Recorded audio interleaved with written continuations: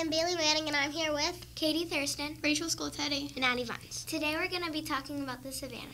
Some animals that live in the savanna are lions. A male lion's roar can be heard up to 4 miles away. Another animal that lives in the savanna are zebras. Every zebra has a different pattern.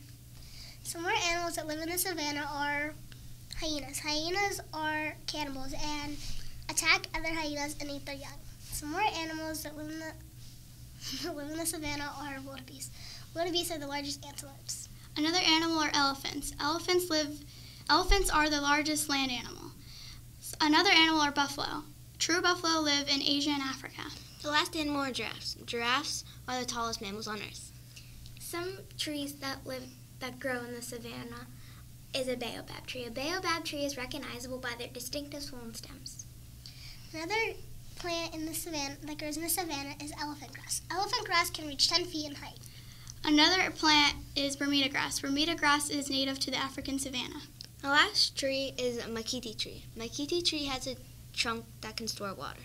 You can find the savanna in South America, lots of Africa, and also Australia.